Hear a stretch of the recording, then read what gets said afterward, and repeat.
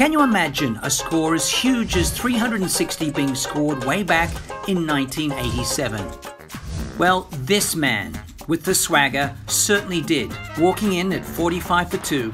So Viv Richards not only denied Sri Lanka a hat-trick, he batted on to take the Caribbeans to the highest ever ODI score until then.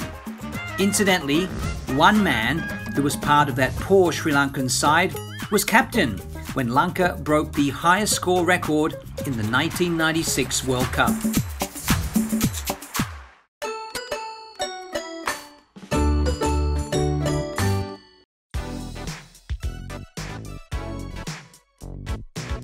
Don't forget to like, share and subscribe, and leave your comments in the comment section below. Click on the bell icon for notifications.